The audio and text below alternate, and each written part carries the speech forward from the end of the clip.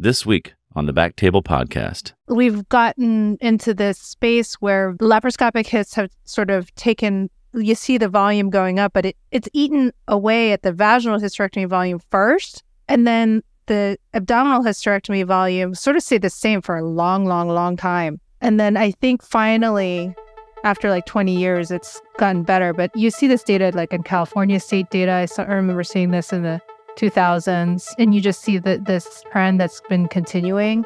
And then the skill set for vaginal hysterectomy has just continued to go down.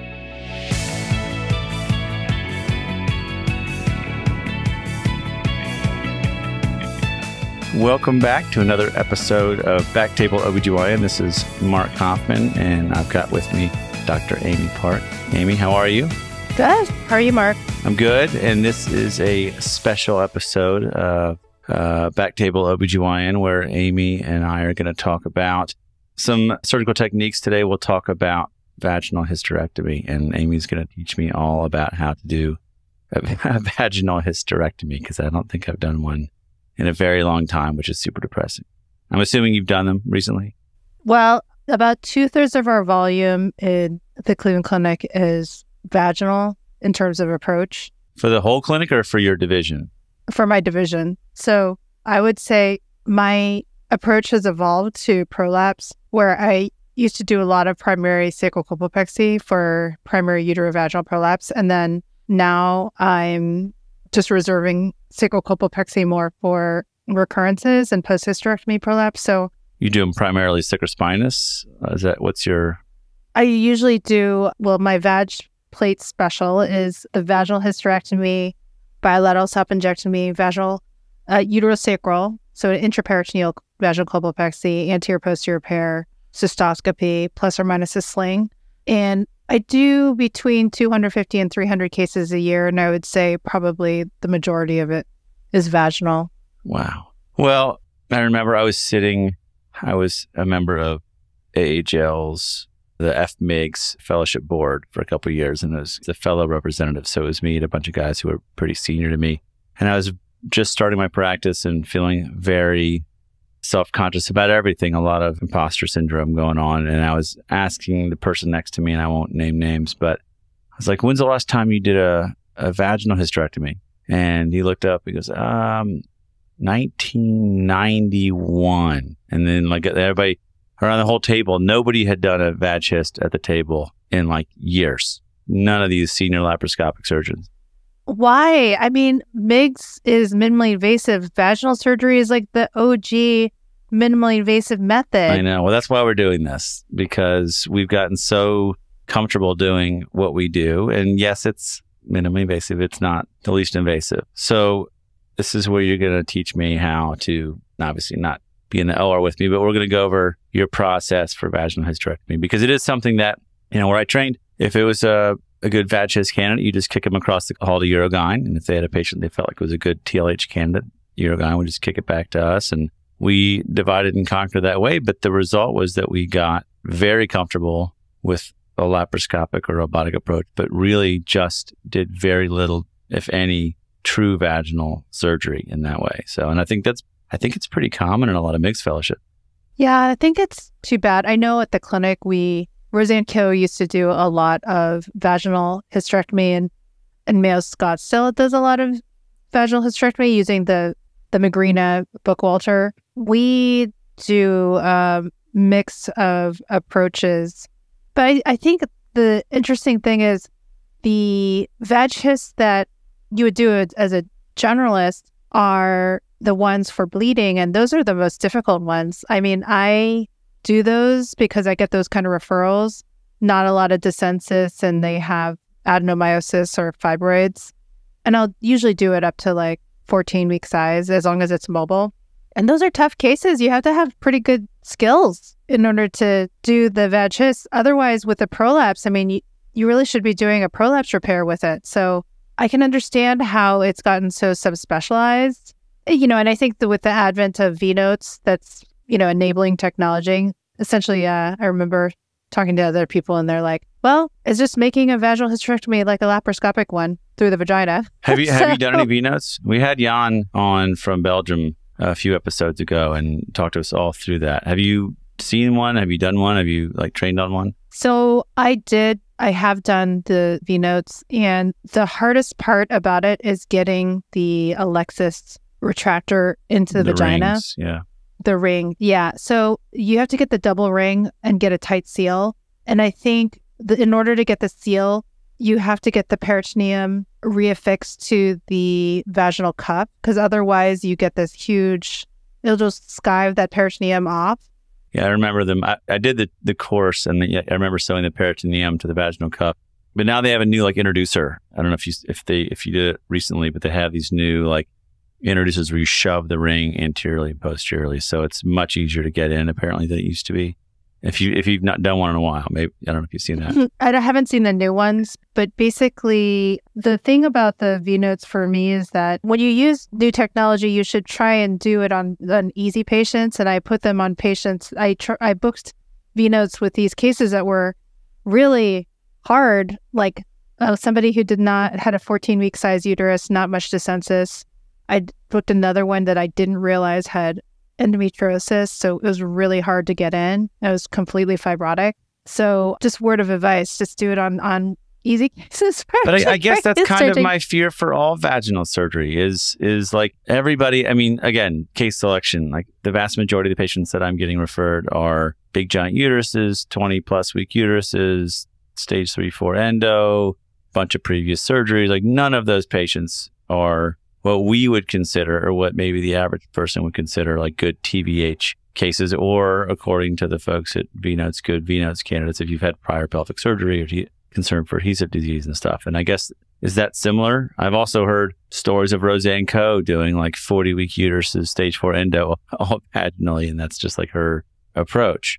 Yeah, I mean, I think that, first of all, choosing the right candidate for surgery is preoperative selection for any surgery is 80% of the decision making. I mean, and then the rest of it is, yes, technical skills and intraoperative judgment. But, I always say it's like that Kenny Rogers song. It's you need to know when to hold them, know when to fold them, know when to walk away, know when to run. I mean, that's a lot of it. I think getting back to your point about MIGS doing TLHs, urogyn doing the vag hyst, we've gotten into this space where laparoscopic hysts have sort of taken, you see the volume going up, but it's eaten away at the vaginal hysterectomy volume first, and then the abdominal hysterectomy volume sort of stayed the same for a long, long, long time. And then I think finally, after 20 years, it's gotten better. But you see this data in California state data. I remember seeing this in the 2000s, and you just see this trend that's been continuing.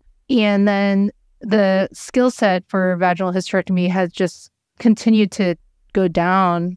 I agree. I've seen the data and the numbers. It's hard to find the most up-to-date things, but end of the 2010s data, it was still 45% abdominal hyst rates nationally, which seems awful high, but the vag hyst numbers went down way more than the abdominal hyst numbers with the rise in laparoscopic and robotic surgery. Part of it, we've talked about this before on the show, the training, right? You have to do 15 of each approach for a total of 85 MIS hysterectomies or something like that for training, which is, there's a lot of approaches. And if we, the faculty, aren't doing tons of TVHs, it's going to be tough for residents to have that one perfect case. But like you said, you nailed it on the head as always. It's patient selection. It's knowing what's the right procedure approach for that particular patient. And the exam's a big part of it. So how do you determine who gets a TVH? Well, I do have a very specialized practice in prolapse and incontinence as a urogynecologist. So I got a reputation for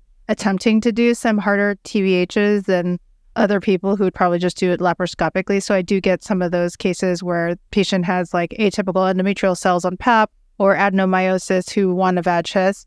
But basically, like I said, if the patient has up to 14-week size uterus and it's tall and mobile instead of the broad ones that are immobile, and there's some room inside the vagina, if their pubic arch is a tight steeple, those are really hard cases. The outlet, hearkening back to our obstetric days, when those are really tight, it's very difficult because you need access. Just principles of any surgery, you need exposure and access. So as long as there's some dissensus, I usually like to have C point, which is the cervix, or at least within like 6 centimeters of the opening or the hymenal remnant. So C at -6.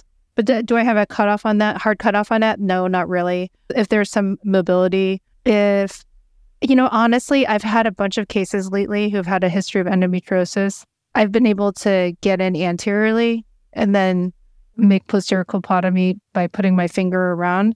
But those are hard cases. For me, C-section is not a contraindication. I love the patients. Sometimes they don't remember they had like 4 C-sections. I was like wondering why I couldn't get in anteriorly. And then my fellow rounded on the next morning and she was like, oh, she had 4 C-sections. I was like, no wonder. But like, I think it just really depends on your skill set and your level. Like for me, I'll do those cases, history of C-sections and endometriosis. But I think for some people that would be a contraindication, which is totally reasonable. And I think it just depends on your comfort level. And when you're first in attending, you got to put yourself out there, and it's uncomfortable. And, you're going to take longer, and there's a learning curve to being an attending. And that's why you can't be a program director until 5 years out. I mean, you kind of have to have been around the block, and you have to like put yourself back on the saddle, even when you have complications, So, those are feelings I just like will never forget. Like especially being like the first MIGS person at a place, or being new anywhere though. Like you're in these cases, like what am I doing? This is just like not easy, and everybody. It just the pressure on outside of just the clinical work itself. Like being a surgeon's tough, being a doctor's hard.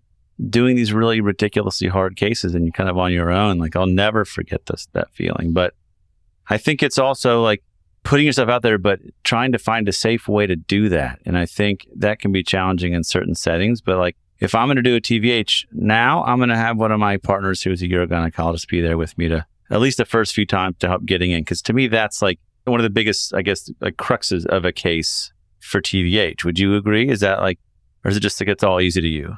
Yeah, we did a survey actually when I was one of my first fellows. Like we surveyed residents, and we had them rate the steps of the case, like posterior colpotomy, anterior colpotomy, securing the uterines, uterovarians, etc. And definitely anterior colpotomy was rated the hardest, and that's definitely the most challenging. I think for any surgeon, it's like just pattern recognition of being in the right plane, and that just takes a lot of cases. And you alluded to the minimum number of cases before. That's an arbitrary number, and that is a result of a lot of negotiation. There was a paper published out of the Cleveland Clinic when I was a fellow looking at the minimum number of hysterectomies to achieve competence based on the VSSI, which is the Vaginal Surgical Skills Index, and OSATs, and which is the Objective Structured Assessment of, I can't remember what the T is, but technical skills, I think. And it's between 20 and 30 cases, like 25 cases, 22 to 25 cases, essentially. But, or is it maybe 22 to 27? But anyway, you get the drift. It's like, it's in the 20s. And we're saying we basically adjusted that bar lower because people weren't hitting it. Well, it's based on a percentile, right? It's based on, this is the bottom, whatever percentile of cases. And that's the number. It's not the number you actually need to become competent. It's just this puts you in that bottom, whatever percentile. And we're going to say everything above that gets a pass. Otherwise, they would be penalizing too many programs. I mean, instead of raising the bar or insisting that every program raises their own bar, they're just lowering it for everyone. Is that kind of what happened? I don't know exactly the deliberations because I wasn't sitting at the table, but I think, I mean, what you're describing is essentially grading on a curve, right? And I think it's just too bad because it's just not enough for most people to feel comfortable with. Like if you're really good, you're really good. This is another thing I say all the time about surgical skills set and training is like either you're born with a beat, you got to cultivate the beat, or you have no beat. And like most of us have to cultivate the beat. Like just like athletics, like maybe you can get out there and swing the tennis racket and like just be awesome from the get-go, but most of us have to practice and like really iterate and practice and pattern recognition and go through a bunch of complications so you can avoid them in the future. And, it's just not enough repetition to have those kind of experiences. And then it's also really hard to get exposure unless you have two unless you're using that Magritte Bookwalter or you have another, it's hard to do a vaginal hysterectomy with just one assistant, I think. It's better to have two assistants. And if you're in private practice, hopefully you can have two assistants. I mean, you have to have a really skilled assistant. It's harder to assist on vaginal surgery than it is to be the surgeon in the middle. No, because you can't see. But to your music analogy, I had band practice last night. I've been playing drums for like 35 years. And I still play with a lot of the same guys I grew up with. And we talk about it. Like, there are guys we know who've played music a long time and still just can't like find the beat. They're just like, technically they may have skills or they may have been playing for a long time, but sometimes they just don't ever quite they can't sort of fit in, slide into the pocket. They can't really get in the groove. And some people it's just super easy. But for both groups, you have to do the work. You have to practice, keep with it. You have to practice. You have to practice. You have to practice. And so how long have you been out from fellowship? How long have you been out? I have been out almost 15 years. I came out of fellowship in 2009. How long before you felt like comfortable in the OR? You know what? I think it's bad luck to answer this question. I'm not a very superstitious person, but like... I don't mean confident and cocky, like, oh, I'm not saying, oh, I don't have complications. I'm saying like, you wake up in the morning and you're not like, oh man, what is this case? Like, you've kind of seen a lot of things, and whatever it is, you, for the most part, have at least an answer for it. No case is there's no such thing as perfection, and we're not talking about being amazing, but like, I want to speak for you. Like, when I was starting out, like, I knew, I stewed and worried about things, and now it's not like I don't think about it, but like, pretty much whatever I walk into in the OR, like, either I can handle it or I know who to call to come in to take a look at something. Like, I'm not like losing sleep about what's coming up. Like, how? I think it's like probably in the range of that 3 to 5 years, but I will say the caveat, like, just when I feel good about myself, that's when I'm smite with like the 3 to 5 complications that come in a row, because they always come in threes, at least threes. So I hesitate to like talk about my confidence in this, because it's like, whenever you feel good about yourself, that's when someone or something happens to, smite you down. And because that's the thing about being a surgeon, those things always keep you humble. And I've seen this graphic about grief, and I don't know if you've seen it, but it's like, if you talk about grief as a circle and then your being as this other circle around it, they say about like the grief stays the same size, but then you're able to grow around it. And that's how I feel like about complications too. Like, the hole that complications creates in terms of like ruining your life and all that, that does get better with time, because you can sort of contextualize it and you've seen it before. So yes, Joyce, I still lose sleep over those things, and I still worry a lot about all of that stuff. It's just, I've grown around that, I love that analogy. I think I heard that grief description relatively recently, and I absolutely love it. Like, the grief never gets smaller. You just put more love around it and try to find more ways to like make the whole pie bigger. And I think that's something that when I have, I had a new partner who joined me last year, and I've got that N of hundreds and hundreds of cases over the last 10 years. I've been out now. This is my 11th year out, I think 2012, this is year 12. Complications that happen frequently when you're first starting out, it's a bad place to be, because if you have 2 complications out of your first 3 cases versus 2 complications out of your first 100, it looks different. And so, I think we're going to do an episode coming up on complications, and I don't want to spend too much time on that because we'll talk about that more in depth. But I guess I'm talking less about like confidence in that, oh, nothing can go wrong. I am always acutely aware that every case you do, you can be surprised, you can be reminded exactly how difficult this job is. But what I'm trying to get to is that point in which you're doing this job and go, okay, I feel like whatever comes today, like at least I know how I would approach it, and I have a level of confidence where I'm less anxious or panicked about it. But I would say, it took probably about 3 to 5 years where you go, okay, like I might be okay at this job, and just like give yourself a little bit of a break, because you've got that N of cases behind you where you go, oh, okay, I guess objectively, whatever I think of myself, the numbers say I'm okay at this. So, but that's part of it for like introducing a new thing now, like for me to start doing TVH, or if I'm going to do V notes, entry is like one of the biggest things for me. So like just the process of how you get there. But before we get into the actual OR, we talked about how you pick patients to go to the OR, and it's going to be different, like you said, for your patient population, your practice, your experience. Let's talk about your OR setup. Like how do you, patients come to the OR, talk about sort of how you set the room up getting ready for a TVH. So we use the FCDs, the prophylaxis, put patient in high dorsal lithotomy position. I train with candy canes, but I prefer yellow fins. I just think it's easier.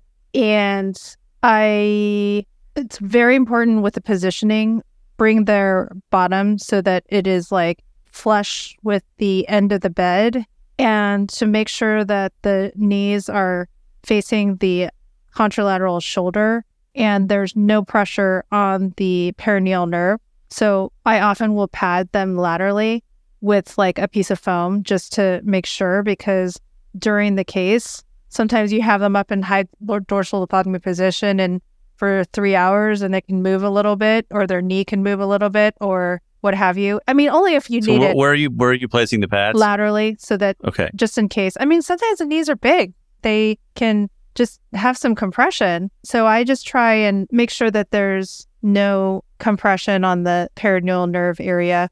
You have to also be careful of femoral neuropathy.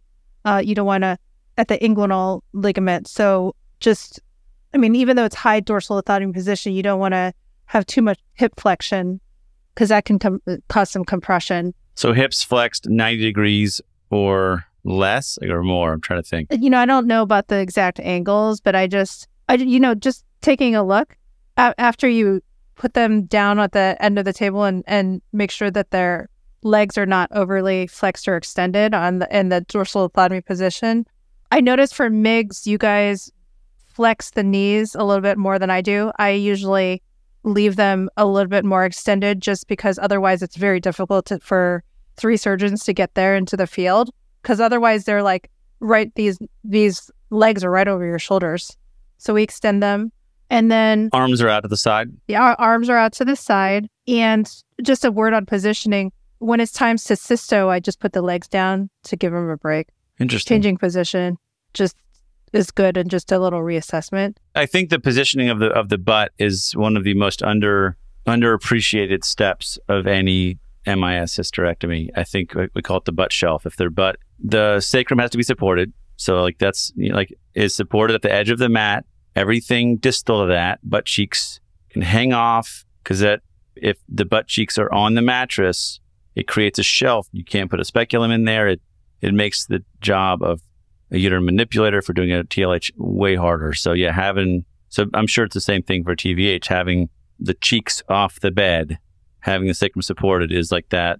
Yeah, I don't necessarily put the cheeks off the bed, but I just like to have them so that essentially the perineum is like right there at the edge of the bed. I pretty much put them on a pink pad or some sort of anti-slip mat, just like you guys do in laparoscopy, because we do put them in a fair amount of T-berg. Okay. And they can slip in the bed. So, I use a HIPAA or chlorhexidine prep. I know for some people, especially your guys, for some reason, are resistant and want to use the betadine. Yeah, so let's talk about that. We're doing a SSI deal at our institution, and that was one of the things we decided on, was changing from betadine to a chlorhexidine or a HIPAA prep, because it does seem the SSI rates are lower compared to betadine, right? Yeah, and there was one study that came out that showed that chlorhexidine was not superior and betadine was, but then all the other ones show that chlorhexidine is superior. I also give ANSAP and Flagyl, or cefazolin and metronidazole. I think I'm probably one of the few urogyns who does that. I know MIGS, you guys have really taken that up from that was the Michigan study, right? The Michigan study. I just figured, metronidazole has such a low adverse reaction rate. It's very, very, very low. And I like the coverage that it provides for anaerobes and potential BV. So are you doing it routinely? For hysterectomy, yes. Not for routine vaginal cases. I just give cefazolin alone. And then I set up the field using a LAV drape, and I put the abdominal aperture on the vagina. I need to think about this for a sec. Do you know the part the big part? You just bring it down. I just bring it down because that's the field. I need the space, because oftentimes it gives you a lot more room. It gives me more room than this like little triangle slit. And oftentimes I'm doing a sling. So I just need the room superiorly to the Mons as well. The other thing that I do that I love, these two things I'm always preaching to the trainees about it, is cutting the bags so that it's attached to suction.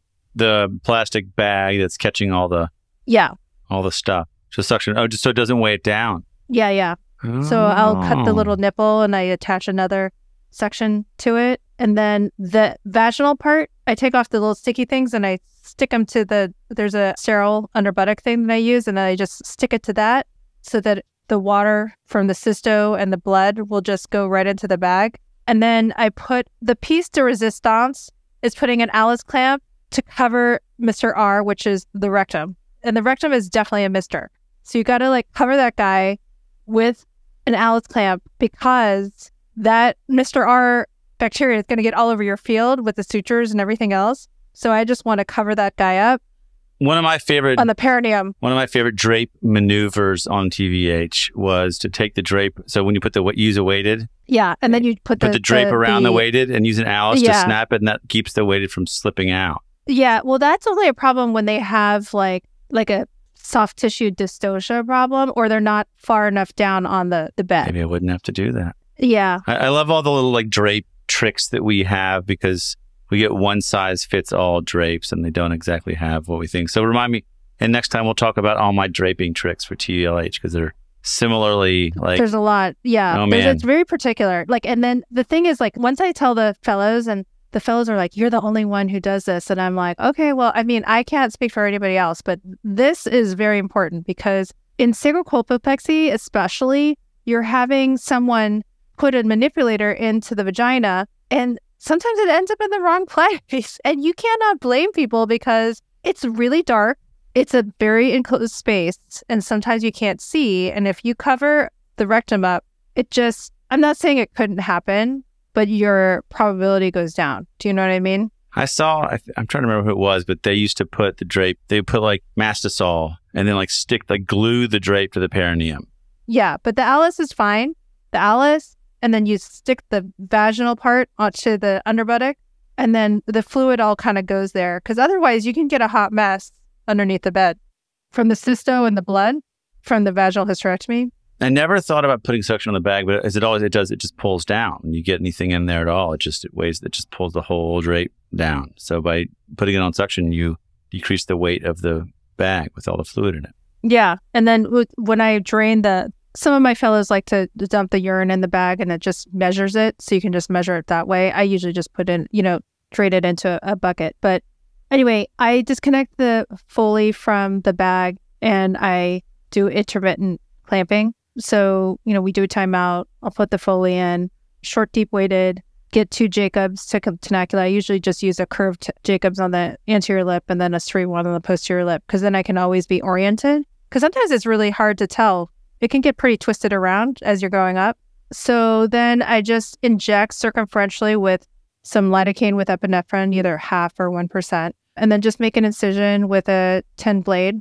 I don't make the teardrop in the posterior fornix, because then you get this little divot, and sometimes patients have pain there at the cup. If you go too far back, if you make a teardrop, a V in the posterior fornix, right? Posteriorly, you make the V, or if you go too far back with the V, as opposed to just making it. But even if it's not too far, I mean, it just shortens it, and they can feel it sometimes at the cup. Huh.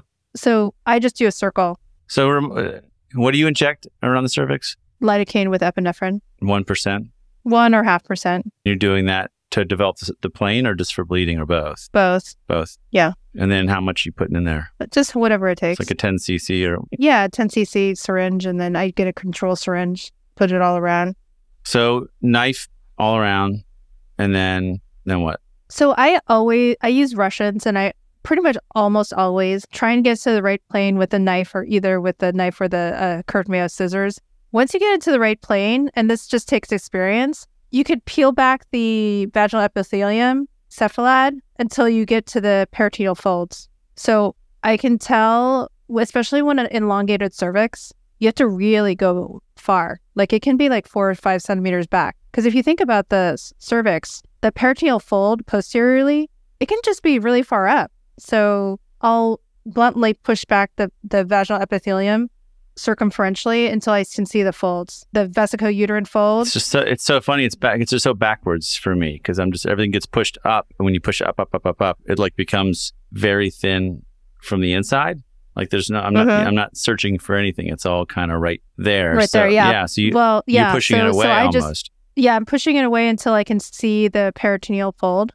And then posteriorly, you can just see that there's just very thin tissue. Sometimes you can get it right away if there's not too much of an elongated cervix posteriorly.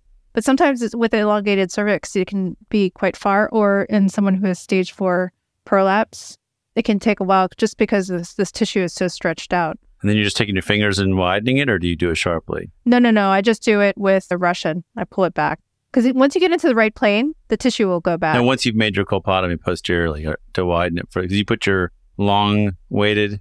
Yeah, so once I make posterior colpotomy sharply with a curved Mayos, I'll affix the posterior peritoneum to the posterior vaginal epithelium with a figure of 8 suture. Oh, okay. I'll put the long deep weighted into the posterior cul-de-sac. I usually try and get it anteriorly, either after I take the uterosacrals or beforehand. You want to make sure the bladder is off because, if it's a big cervix, it doesn't matter, but sometimes you can be kind of close in these smaller cervices. But I'll take the uterosacrals, tag those, and hold them, and then get in anteriorly. Are you tagging them because you're going to use them for support later? The uterosacral ligament, yeah. So I just can tell. So the middle one I usually tag with a straight hemostat, and then the uterosacrals I tag with either curved hemostats or Kelly clamps. It just depends on which hospital I'm at because the sets are slightly different. And then I usually get in sharply anteriorly when I see the fold. But if I don't see the fold and I think it's kind of difficult, like say it's a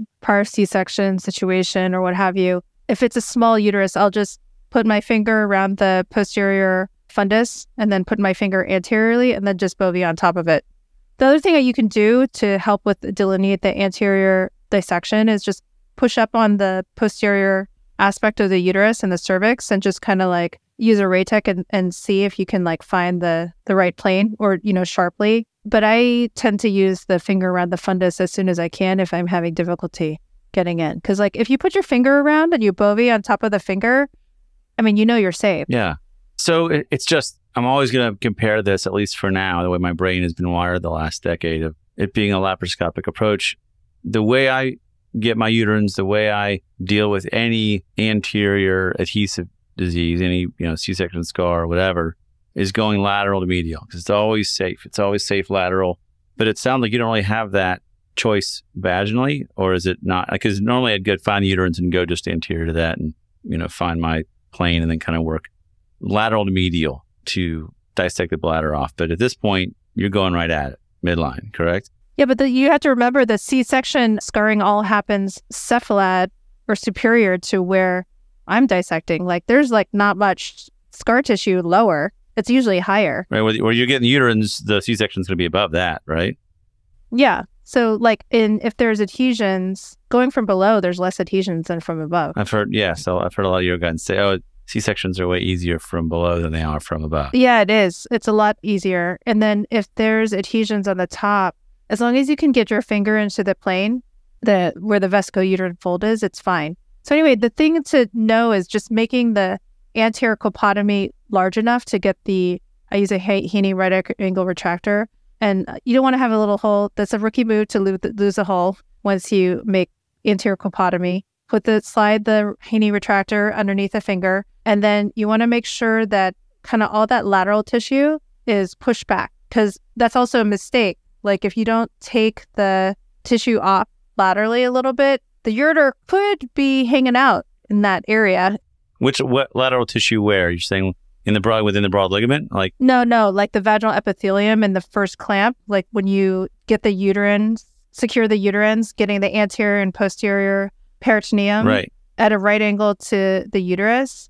Sometimes that tissue is still hanging around. If it's like, you have to like make sure that the vaginal epithelium and the bladder are well off the sides. Those are things, again, you just have to do so many of those to like know where that is. Like again, laparoscopically, I see the uterines. I dissect them, like completely skeletonize them before we do anything, right?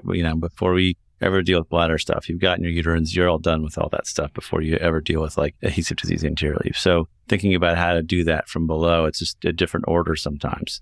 Yeah. So then, I use the curved Haney clamps for all of this. The other thing I will say is that I am a two-handed knot tie OG method person. So we're not using fancy energy devices here at all in Amy's OR. No, we're using curved Haney clamps, curved Mayos, straight Mayos, and you got to learn how to drive the needle driver, use a Haney needle driver, Haney stitch everything, two-handed knot ties, surgeon's knots, heel, and then make sure to angle the heel of the clamp to the last pedicle, because otherwise you get dead space in between.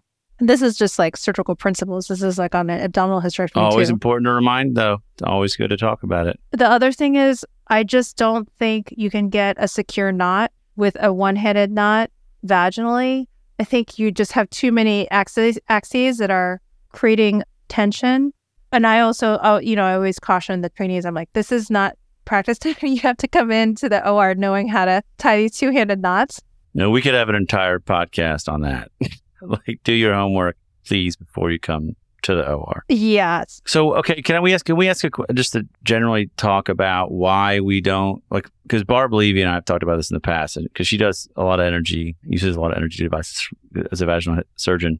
Why is it that the laparoscopic surgeons have adopted tons and tons of technology, whereas it seems like it's a little bit slower to adopt for vaginal surgeons? Like, we've got LigaSure Impact or these other brands of handheld devices that can seal and cut. Why don't you use those devices? For me, I remember checking it out in fellowship, and we had a case where the patient got like a steam burn on the vulva. Oh. I mean, you guys are close to the ureters and the uterines, but when I first came out, I remember seeing a couple of patients who'd had a vesicovaginal fistula from not dissecting the bladder off. I know a lot of people who use energy. I don't think it's a big deal. I personally am more comfortable using suture.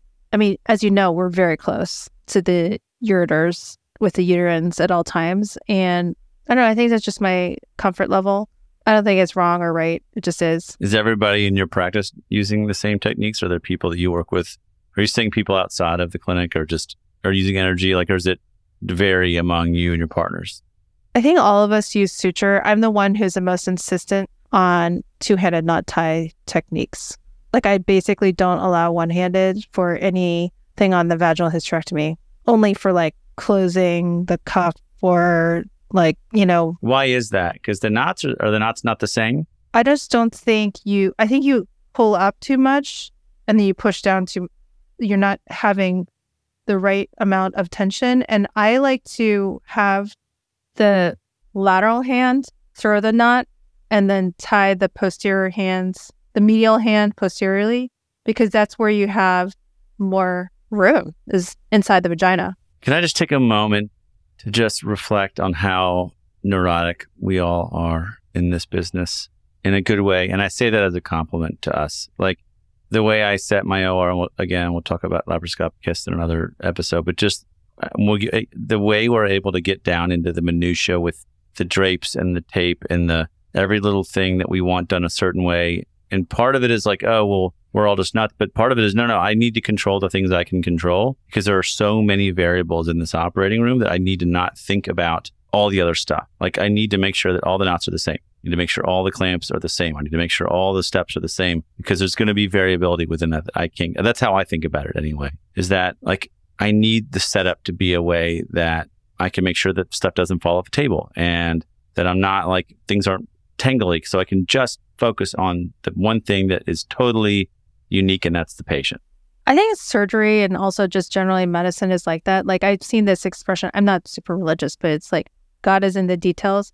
It's all of these little things that like will get this patient out of the hospital. It's like glycemic control. Like, I remember this guy in the SICU, he was so sick. And then we got his sugars under better control, and he was extubated. He'd been intubated for like months and months and months. It's just all these little things you have to control. One of the most revolutionary things that has happened over the course of my career is enhanced recovery after surgery. And that is just a bundle of a lot of little things. Normothermia, IV fluid restriction, normal glycemia, lots of things like. All the pain stuff with Eris, right? Get their pain control. Multimodal pain regimen, early ambulation, DC drains early, including Foley's. Like this is all early feeding. This is all stuff that's like, it's not one thing. It's like all the things. And that's the thing about surgery. It's all the little things, right? It's a snowball, right? Any little thing, if left alone, can become a big thing. And that's what I counsel my patients and their families. Like, call me with the little stuff. That makes me feel smart when I can fix the little thing. Because if we let that go, that little tiny thing becomes a big thing after 2, 3, 4, 5 days. Just if you're not sure whether to call or not, just call. Just going back to the steps of the hysterectomy, I just sequentially go up with the clamps up the uterovarian. Again, making sure that the heel of the clamp is at the last pedicle, Haney suturing, two-handed knot tie, till I get to uterovarian. I think the thing about the uterovarian is you don't want too much tissue, you don't want too little, you want just right. Because if you put too much tissue in the clamp, it's really hard to get all, cinch down that pedicle, and some of the vessels can just retract laterally. Conversely, if it's too small, you can shear it when you're manipulating the uterus, if it's just the little piece of the round left. So I also double tie that. I used to put the free tie on first and then do a transfixion suture, but now I do the transfixion suture first, and then I hold that with either a Kelly or a Coker, depending on what my uterosacrals are tagged with on the set. And then I pull the uterovarian tag. I look for the tube and the ovary. I look for the fimbria. Then I take the tube. One thing I've been doing a lot of lately that I've been kind of liking is using a endoloop for the tube or the ovary if I have to take them out. You don't even need a clamp. You just lasso it, push it down. It's so easy. It's awesome. So you do it around the whole tube. If you're just doing the tube, you'll do an endoloop around the entire, like mesosalpinx, and just cinch it up. Yeah, and then just cut it. But usually I only do that if it's high up or if it looks like it's hard. But I usually clamp it with either usually a Zeppelin clamp or a Haney. And then I use a transfixion suture of 2.0 Vicryl and a SH. All the other ones I use 0 Vicryl on a CT1 pop off. And you can get the mesosalpinx for the tube probably in 2 clamps? No, just one. Just one all the way across? One. Okay. Yeah. But if it looks like really flimsy, the endoloop is really nice, because what sucks is losing the pedicle. You're like, oops, it's just came right off. And then I take the uterovarian and the uterosacrals, because I've tagged those guys, and I look for any dead space bleeding. I'll put an Alice on any areas that look like they're bleeding, and I'll just put a little figure of 8 suture to close off any dead space. And then I'll cut the uterovarian long, just in case I need to grab it in the future. And that's it. And then I do cysto. Cysto and then close, or close then cysto? Actually, to be honest, I do the uterosacral first, and then I do the anterior pair, and I do the sling, and then I cysto. But I have partners who will cysto after every single step. I usually cysto after vag hyst if I am worried. Like I put a bunch of stitches. But you won't cysto after the cup closure if you've already cystoed after the uterosacral. Is that what you said? You cysto after? I usually cysto after the sling. So I do the uterosacral stitches, anchor them, tie the cup. If I do anterior pair, I'll put in the uterosacral stitches, hold them, do the anterior pair, close the anterior pair, anchor the stitches, tie down the cup, put in the sling, then I'll do the cysto. I mean, the reason why I do that is that statistically, the uterosacrals have about a 4% entrapment rate. Vag hyst, it's about 2%, lower urinary tract injury rate. And then anterior pair is like 0.4 to 0.5%. So the uterosacral is the big step where you worry the most about your uterine injury. But like 96% of the time, it's not a problem. So, do you practice for the 4% or do you practice for the 96%? I practice for the less than 1% because when I do a TLA cysto every time, and luckily you've seen jets, but just... Yeah, but I mean, I'm just saying like if you add up all that time that you cysto after each step... It's a lot. It's a lot of steps. And if you... Like I said, I do 250 to 300 cases a year. If I did that, added up all those minutes that I'm... You're cystoing for days. Doing the cysto for 4% of the time is the highest percentage. I mean, if you added that up, it's what, like 5, 6% or something, 7%. But it's still like 93%, of the... Of the time you're not seeing anything. Of the time is Yeah. So anyway, that's my rationale. It is a pain when you don't see jets and you have to like take it down. But then I take down the uterosacral distal stitch first. And then if I don't see it still, then I take down the other 2 stitches, and that resolves it most of the time. Have I had an anterior repair uteral kinking stitches? Yeah, but it's so rare. How do you close? Well, because I put the uterosacral stitches, the anterior and posterior cuff, when I tie down the uterosacral stitches, it closes the cuff. So it just kind of goes, pulleys it up. Yeah. So you're not running the cuff in any way. You're not. No. Sometimes I have to do a figure of 8 in the middle, but most of the time I don't. I just have to see it. That was where I think John Delancey, or the Michigan guys, used to have a laparoscope that would film some of their cases. And I know Roseanne Coe does a version of that too. Sometimes being able to get in there to see things in vaginal surgery is tough. And so these people who've been innovative in how they record their vaginal cases is pretty incredible to see how they do that. Yep. So. Well, that was a masterclass. I feel like I'll have to listen to this a couple of times because it is, to you, it's just so routine. It is just like you do these in your sleep, honestly, just the steps. It's just, there's no thinking involved. It's just, it's unconscious competence. You've just done it so many times. And to get from conscious competence to just having it be routine takes years, takes cases and cases and cases. And so I think it's so easy for you to come to a show like this and unprepared and just, this is what we do. And I'm thinking, wait a second, let me get a pen. But amazing. I think our listeners are going to be pretty excited to hear about how Dr. Amy Park does at TVH. I don't know about that, but. Well, I'm excited. And I got to call my resident back here in a minute. Dr. Nunn is a fan of the show and is going to be fired up to hear this. Well, the other thing that I will say that I think has changed over the years is that, when I was training, and probably when you were training too, because we're similar vintage, TAHs were a second-year case.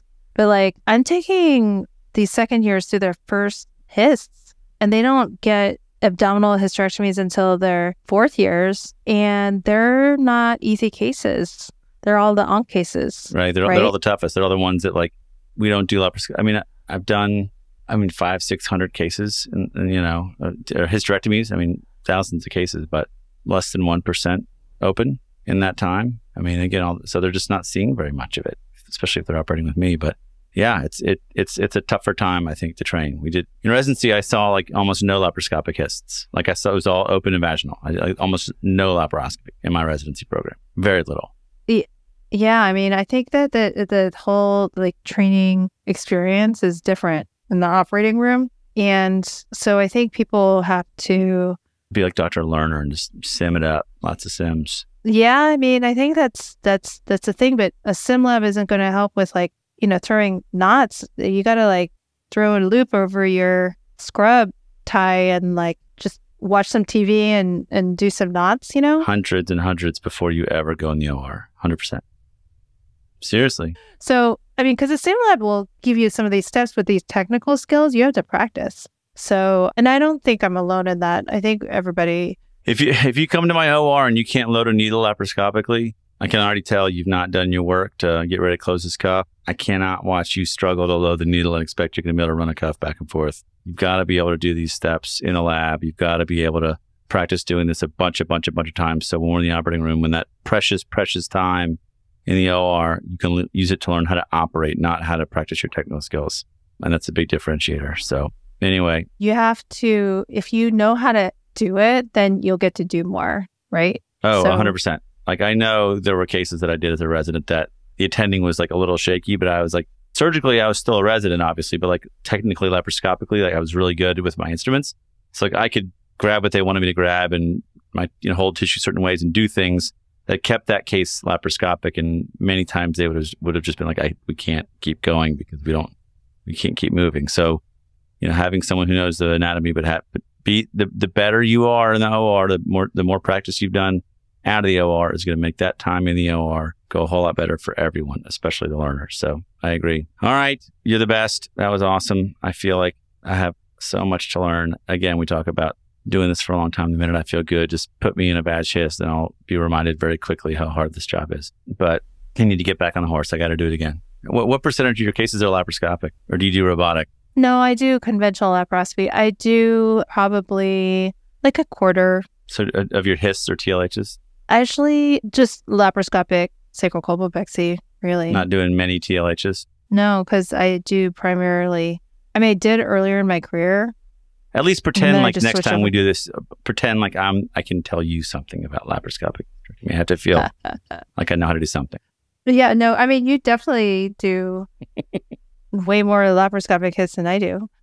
We'll come back and we'll talk about TLH. Perfect. You're the best. I know you're busy. Let's finish this up another day. We'll come back and talk about laparoscopic hysterectomy. Dr. Amy Park, masterclass on vaginal hysterectomy. That was awesome. Thank you. And have a good rest of your week.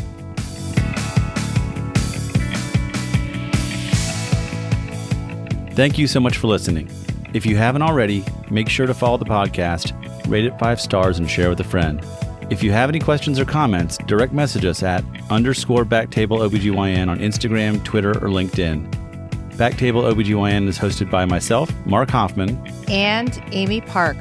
Our audio team is led by Kieran Gannon, with support from Josh McWhirter, Aaron Bowles, Nick Shellcross, and Ness Smith-Savadoff. Design and digital marketing led by Brian Schmitz, with support from Taylor Spurgeon-Hess and Yvonne Ogrodzinsky. Show notes and social media by Jody Lenora. Administrative support provided by Jamila Kennebrew. Music written and performed by Scott Baby Daddy Hoffman. Thanks for listening, and we'll see you again next time.